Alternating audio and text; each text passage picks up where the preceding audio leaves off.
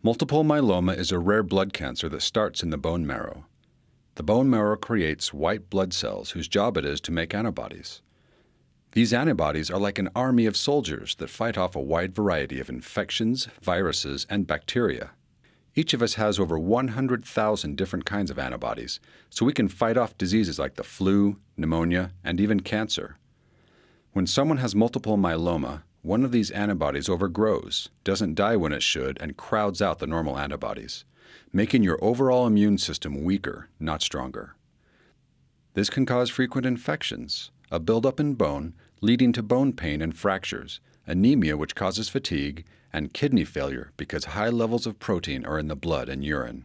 Today, the cause of multiple myeloma is unknown. Every day, 83 Americans are diagnosed with multiple myeloma. The average age of patients with multiple myeloma is 62, and blacks are twice as likely to develop myeloma than whites. People can have precursor stages of multiple myeloma and not even know it. Patients can start with a condition called MGUS, or smoldering myeloma. These are early stages of the disease.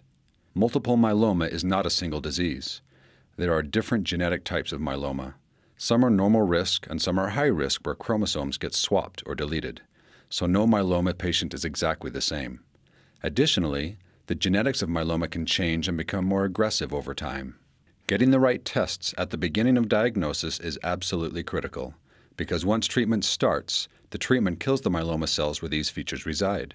And to fight the enemy, you need to know as much about it as possible. A myeloma academic center is a great place to do your initial testing. These tests include blood tests, urine tests, bone marrow biopsies, and imaging tests like MRIs and PET-CT scans. Today, multiple myeloma is incurable but very treatable. There are a wide variety of oral medications, infusions, and chemo that are used effectively to treat myeloma. With so many options, the drugs can be combined to effectively and individually treat each patient. These combinations are commonly used in addition to stem cell transplant. Advances in new myeloma therapies are giving patients great hope.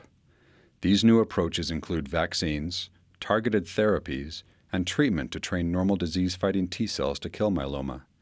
This approach, called immunotherapy, includes several types of exciting treatments, and myeloma has had more new drug FDA approvals than any other cancer in recent years. For the first time, myeloma specialists are saying a cure may be possible, and that a small percentage of patients may already be cured. Patients don't have to sit back and wait for that cure to come. They can help speed up a cure by doing small and simple things. First, they can share information about myeloma with other patients, family, friends, and even their doctors and chiropractors to help get myeloma diagnosed at earlier stages. Most people haven't heard of myeloma, even though it is diagnosed more frequently than leukemia. Sharing a Facebook post or tweet could literally save someone's life. Second, they can consult with a myeloma specialist to help them determine which treatments are best for their particular case. These experts have opened clinical trials and are pushing towards a cure. Because there are so many new drugs and treatments, having a myeloma specialist in your corner is a must. A local oncologist will have a tough time keeping up with the pace of advances in myeloma and its complexity when they have to see patients with dozens of other types of cancers. Many patients will consult with a myeloma expert involved in research at an academic center and then return home to get their day-to-day care at their local oncologist's office. Third, they can consider joining a myeloma clinical trial. In a trial, patients have access to exciting new treatment options. We have new drugs today because patients joined clinical trials in the past. There are clinical trials available for newly diagnosed patients and patients who have relapsed. At each treatment decision point, a clinical trial should be considered. If patients wait to use them as a last resort, it's not likely they will be able to join if they have other health issues. Clinical trials are the way that new discoveries are brought from the research lab into the clinic. Lastly, they can invite their family and friends to donate to research on their behalf.